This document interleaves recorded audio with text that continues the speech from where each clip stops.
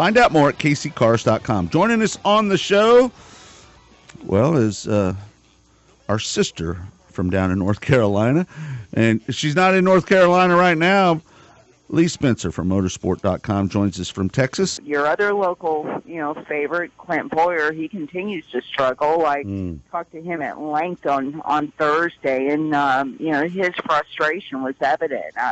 He clearly bit off more than he could chew when he took this ride with HScott Motorsports because, when you're a driver and you've always had top-notch equipment at the NASCAR Cup level, and then all of a sudden you don't, it's an eye-opening experience. Well, I tell you, that was a great bit that you had up yesterday on motorsport.com about Clint Bowyer, talking about his frustrations, about the team, one engineer compared to when he left. Michael Waltrip, I think they had 40-some engineers over there.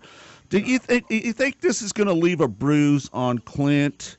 And is he going to be able to hold it in and not implode or explode on the team? Because he's got to be paying attention to that 14 car, how well it's running over there. The frustration has to be through the roof.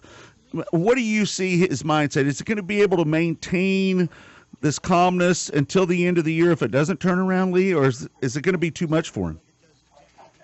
Well, I think that if you listen to Clint on the radio, Clint was pretty good, as far as being colorful before he went through this latest drought. And